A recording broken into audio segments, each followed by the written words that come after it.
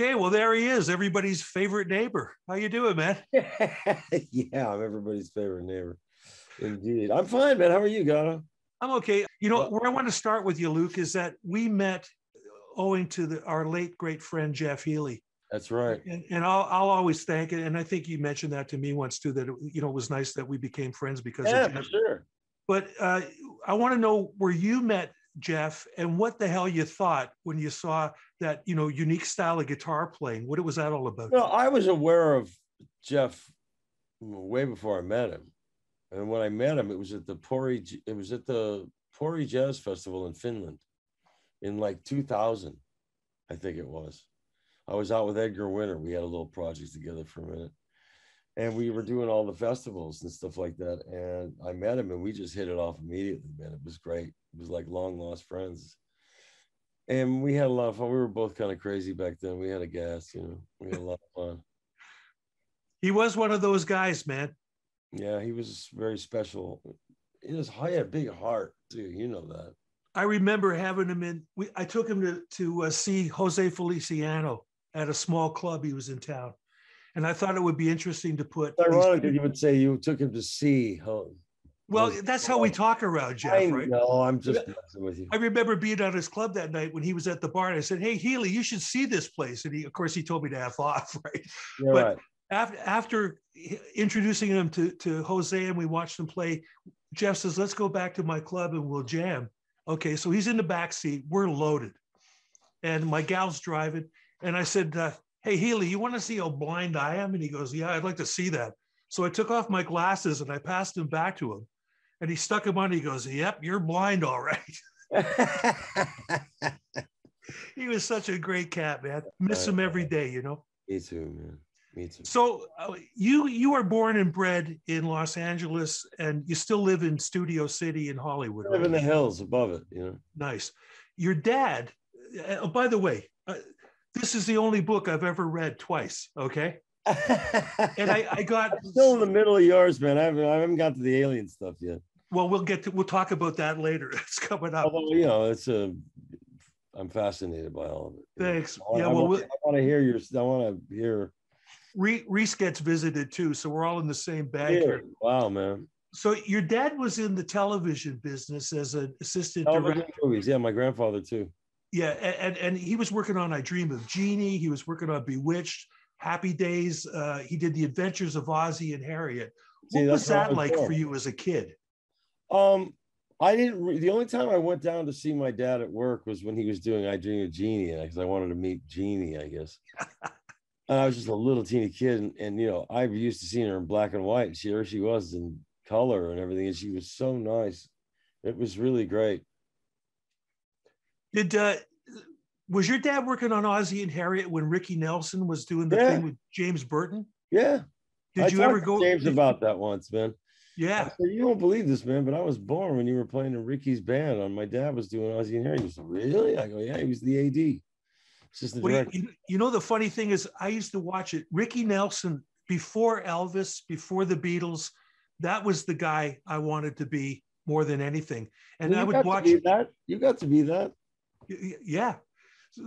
So I remember I convinced my dad that I needed to take guitar lessons because I wanted to be like Ricky Nelson. So he signed me up for 10 weeks. And of course, all I did was I went home, banged on the guitar, mimed to Hello, Mary Lou, and made my lip curl, After 10 weeks, the teacher says, "Mr. Godovitz, this kid will never be a musician." Now, you've got a similar story like that. I do. Please. Well, no, I mean, when I was in grammar school, I was already playing guitar since I was 7.5 years old or whatever it was. And they obviously didn't have a place for the guitar in the orchestra. At that time, rock and roll was new and it was frowned upon, you know what I mean? And, so they put me on a violin, which has nothing to do with the guitar at all. And I just couldn't, with trying to read music and trying to make sound on this thing. I sound like two cats fucking on crystal meth or something, And it was pitiful. And the teacher told my parents that your son has no musical talent. You should probably discourage him from playing a musical instrument. Doesn't have it. And my parents are like, oh, well, he plays a guitar. And they go, well, you know, electric guitar is not a real instrument. Well, here I sit, you know, 45 years later being in the business, you know, for real, like making records and touring and shit. So I always wonder what happened to the guy. You know, I mean, I'm certainly not at your level, but, you know, I've had a pretty good career too. And I always wonder what happened to the guy that predicted that, because I seem to recall, like, I was playing the cymbal thing that, yeah. well, he was telling my dad that this kid was never going to be a musician. Right. Do you think that this guy that told your folks that lived long enough to see some of your success? I don't know. Yeah, you don't care either, right? Not really. I mean, you know, school was just a means and end to meet my friends to do what I'm doing now. You know what I mean? And that's what all I was concerned. I mean, I paid my sister to do my homework and term papers because I was studying music. Right. I needed to practice. I was in orchestration. I was doing guitar lessons, harmony theory, piano, the whole thing. You know. Well, I read in the book that you made a conscious decision early in life that the only way that you were going to be a success in what you wanted to do was to do exactly what you just said, is study. Well, I played by ear until I was about 14, and then my father said, "Well, if you're really going to do this, then you have to learn it all. You have to learn how to read. You have to learn how to do all this stuff." I said, "Well, okay." And then I met Steve Lukather in 10th grade or whatever it was, and then I met the family and I realized studio musician. Wow, is that that's a viable possibility? I mean, it's hard to get into, but I was here and I knew people, and if I had the chance, I could make it happen. Maybe I could make it happen, but I needed the tools to be ready, you know, because you have to be able to read and you have to be able to work under pressure and all that other stuff, you know what I mean? And some people just don't have the stomach for it. You're walking in not knowing what you're going to do at all, be ready to do anything. Were you living in LA? Were you familiar with the Wrecking Crew? Did you know who they were? Yeah. Of course, man. We used to, you know, and everybody that followed them, you know what I mean? I mean, you know, we used to go see Carlton Rittenauer and Robin Ford play, and all the guys were in that, all their bands were all like #1 top studio guys, you know? So we wanted to do that. So when we were kids, we go watch them and, you know, say hello and actually be, you know, breathe the same air and everything, you know? And it became, you know, and then I just met everybody through Jeff Vaccaro and David Page, and the rest sort of happened, you know? The Vaccaro situation, I mean, you got three brothers that are incredible talents. The father as well. They were neighbors of yours, right? No, but we went to the same school. You know, okay. Stuff, you know, I'm close enough. I mean, a short car ride. So it was Steve first. The keyboard player was the one that got you in the door, right?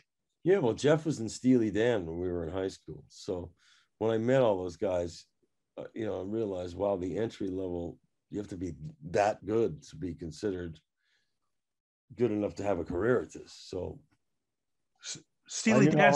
I mean, we had a little insight because, you know, Steve's father and David's father, Marty Page, legendary producer and arranger, you know, he did all those Ray Charles records. He did the high-lows. He did everybody. I mean, Sinatra, Sammy. He did all their charts and stuff like that. He was one of the best ever. And so those guys all have these heavy musical backgrounds with heavy fathers and stuff like that. And, you know, there was no musicians in my family. I'm the alien sperm cell. Now I passed it on to my older son. He's got the bug. He's a professional musician. He's really. I've been watching his stuff. He's very gifted, man. He is, man. He's a great kid too. I'm really proud of him, man. Yeah, looks like a good guy. Good man. You know, much like myself and millions of other guys. I mean, it was the Beatles that really, you know, sparked the fuse. But I loved your line in the book where you said, and I want to read this. You compare it, seeing the Beatles for the first time. You compared it to the scene in The Wizard of Oz, where it went from black and white into color. Oz and everything's in color. Well, I mean, I was just a little kid. That was the first thing that made me go, what was that? I want more of that. I want that sound. You know, it was George Harrison soloing, you know, that sound, that twangy, reverby guitar and stuff on ice. I saw her standing there, that great solo that just so full of energy and interesting phrasing and stuff like that. And I just loved the sound of the harmonies and the beat and the grooves and Ringo. And, you know, I never thought in a million years I'd even meet these guys, let alone work with them. And, you know, I've had a chance to work with Paul and George was my friend. We played together, and Ringo, I've been in his band for 9 years and it's going, you know. He's been, I mean, you know, do you wake up and sometimes pinch yourself and go like, how did this happen? I mean, well, you know, it never gets old when Ringo FaceTime me, you know what I mean? It's like, now you're writing songs especially with if I'm out, you know, if I'm out, I go, I gotta take this call. It's Ringo. It's like, yeah. Like, hey, boss, say hello, you know. That's what you and Jeff, hang on. Yeah, it was Jeff. You and Jeff, or was it Jeff that appeared in Give My Regards to Broad Street? Oh, me and Jeff. Right. Both of us. Yeah, we're in the silly love song sequence. Which I actually watched again the other day. It was ridiculous. The makeup thing and the hair and all that. We didn't know we had to wear that stuff until we got there. We had worked with Paul on the Thriller record. We did the Girl Is Mine and all that stuff like that. And Paul and Linda took a shine to me and Jeff and invited us over to be in the movie, which was thrilling, you know. While I was there, I got to meet Dave Gilmour because he wanted Jeff to play on his record. And we ended up spending an entire evening together hanging out. We've been buddies ever since, and he's one of my heroes.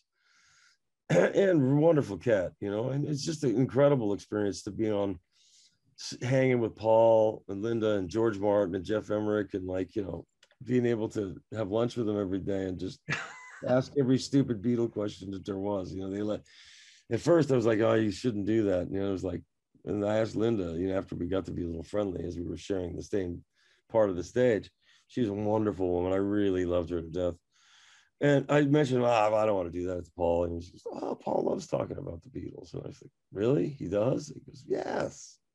So I launched into I started playing, we were plugged in live, you know, and I started playing Please Please Me, and everybody jumped in. Paul started singing and stuff like it was amazing, except Louis Johnson was playing bass and he didn't know any Beatles songs. That's weird. Well, yeah, we thought it was weird too. But I mean, who doesn't know Please Please Me, for God's sake? It's like in our DNA.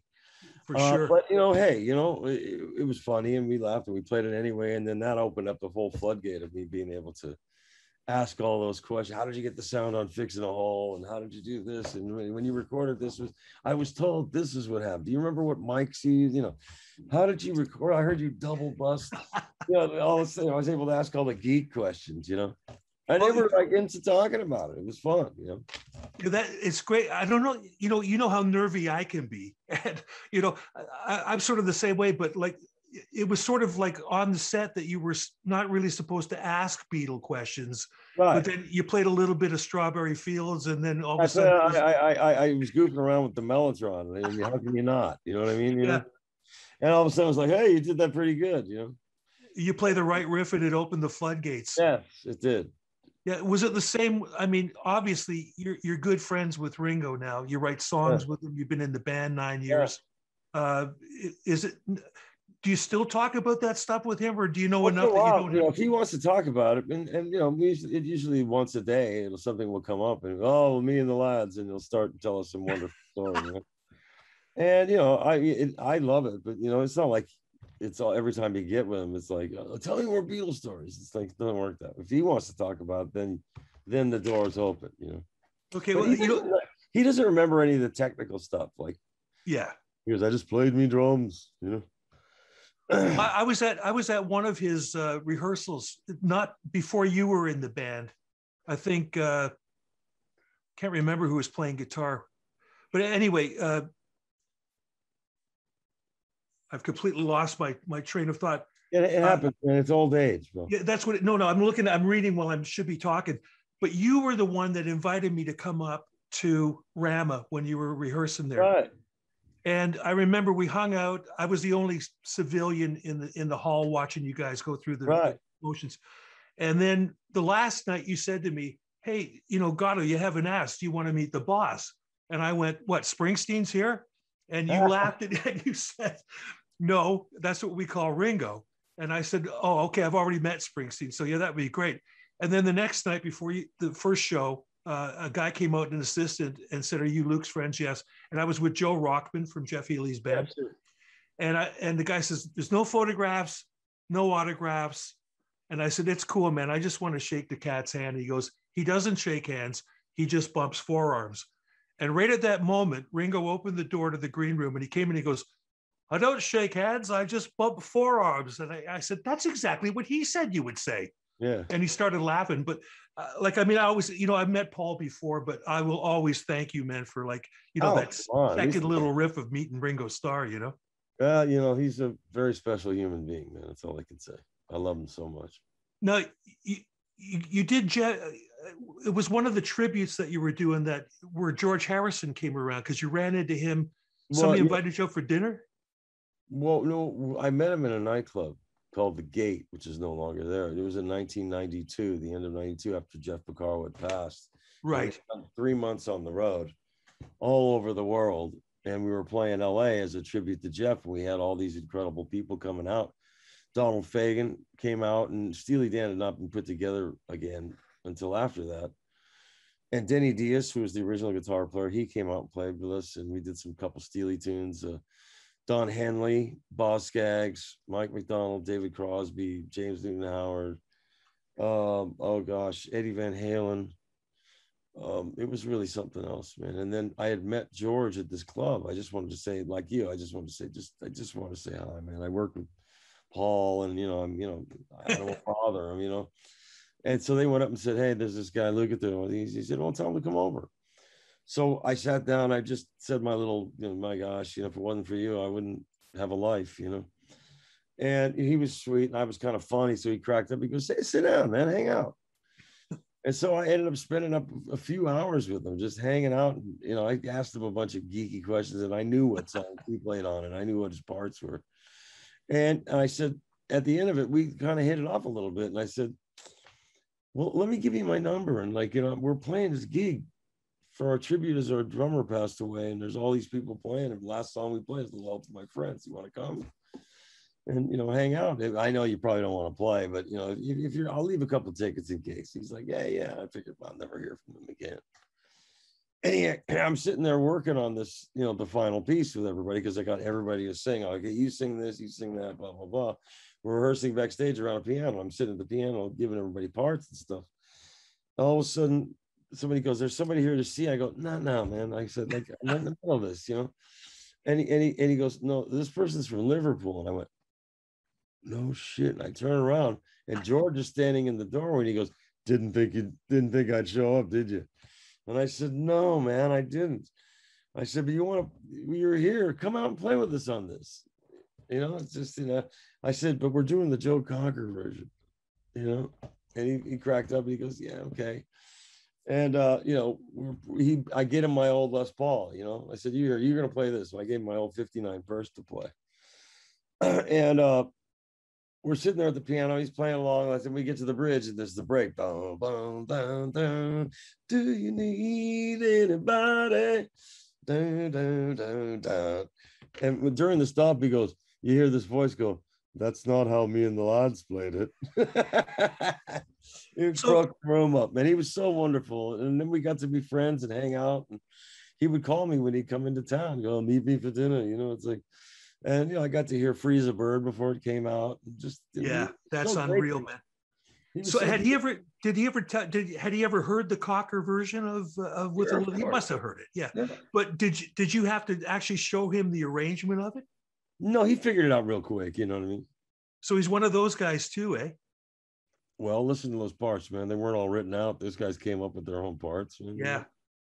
Very nice. So how did you get the call to get into Ringo's band? How did that happen? Greg Bissonette recommended me to Dave Hart, who's Ringo's agent and sort of producer, and a guy that finds other members to play.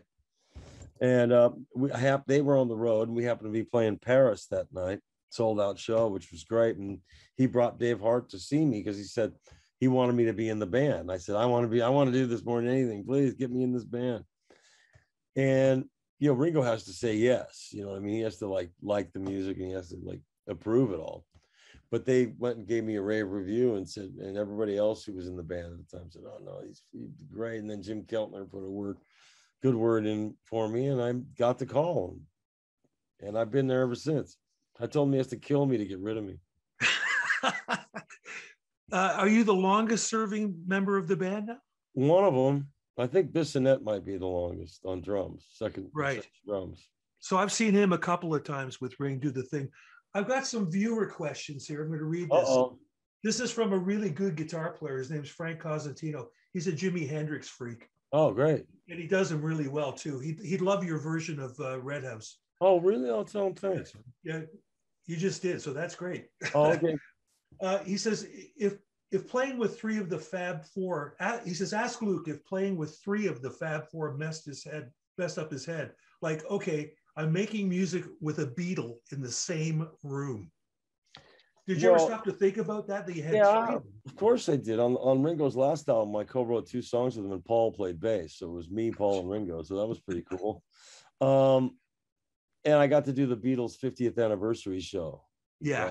Backup, it was an all-star band, backup band. With everybody was incredible, and we got to play behind everybody for Paul and Ringo, and that was a really fun week. We did the Grammys, and it was just really incredible to be around all that. It was very exciting for me, considering I started playing because of the Beatles, and 50 years later, I'm standing on stage going, I got invited to this party. You know what I mean? I'm looking at Paul and Ringo. It was I got a little verklempt. You know what I mean? Of course. Like, wow, I actually pulled, it hit me when I saw the Hard Day's Night clips before in the black and white. I said, man, my dad's mom, my grandma, man, took me to see that like 20 times. I couldn't get enough of it. Have you seen any advanced copies of the Get Back movie yet? Yeah, I actually I didn't see the whole thing, but I don't know, about a year and plus ago, Ringo took me to a screening. He goes, come with me and I want you to see some of this Peter Jackson footage. He goes, it's a whole different ending to the band. Wow. And I'm sitting there with him and the family in a private room, sitting right in front of him. And I'm like watching all this. There's several takes of the stuff on the roof. It wasn't just one take on each side. Right. We're up there for a bit. And there's all this incredible footage of them in the studio laughing and having, it's going to be a happy ending as opposed to the darker ending that we know well from the original Let It Be movie. And the guys never liked that movie. I mean, that's why it's never come out on DVD. I can't speak for them, but I think that they may have been disappointed it ended so dark and sad. You know what I mean? There was like when their music they're still number one. They still do billions of streams and sell millions of records every year. Still the gold standard for music and something we all reference to when we're making records. Give me something a little more Beatley right here, and everybody knows what that is. Yeah, that's right. Give me a Ringo fill. Give me this. I need a more George guitar thing, and you know what it is. It's for me anyway. For my group of friends. Here I listened to your new album a couple of times. We bought it. It's a great record. I got some notes I want to tell you about later. Okay. But the Run to Me track that's got Ringo playing drums on it. I mean, you can just shut your eyes and who's playing the drums. As soon as he goes for the tom-tom fills, you just know that style, Well, he has a very unique style. He's left-handed and he leads with his left hand. So that's why some of those drum fills are why would he think of that? Well, it's a matter of necessity. Like he's not, let me dazzle you with my chops player, but understand all those Beatle records felt so good. There was no click tracks and shit. That was just the way he played. Yeah. Anybody that gives Ringo shit about his playing, I'll punch in the face. Yeah, I agree with you, man. I mean, how many guys do you know that can, if you just play the drum part, you know what song it is? Yeah, Tomorrow Never Knows. Composed all of his drum. My Life. That was all his ideas. He executed them. You know what I mean? Yeah. He had incredible feel. Him and Paul, what a rhythm section. I want to run a few names by you. Okay, because you've recorded with everybody. I mean, what absolutely slays me in the back of this book is there's about 30 pages of your discography. So what is it, like 5,000 albums or something? Yeah, it's a lot. It's a lot. I don't know. Let's start with Quincy Jones. He's great, man. I first time I got to work with him was on his The Dude record. And I was in my 22 years old or something like that. David Foster recommended me to him, and he took a shine to me. We hit it off musically, and I'm going to see him in a couple of weeks in Montreux. I'm going to go out there and hang. I got an invite to an incredible invite to go there and just hang out. I'm not going to work. I'm not going to play. I'm just going to hang out with some other really great players and with my girlfriend and just go get out of his house and travel a little bit. But Q has always been great. But after I finished The Dude and it was really successful, he told me, listen, I want you on the next Michael Jackson record because he's coming off the wall. I'm going, well, I said, wow, yeah, it'd be an honor. I'd love to. So I did about 6, 7 albums in a row with him during that period of time. There was a couple, 3 years I was doing everything he did. And I'm gonna, we've stayed friends and stuff, I mean, he's a giant. Everybody loves Q. So were you working with David Foster? That's the next one on my list. You mentioned him when he first came to LA. I've known David since I was 18 years old. That's when I met him the first time.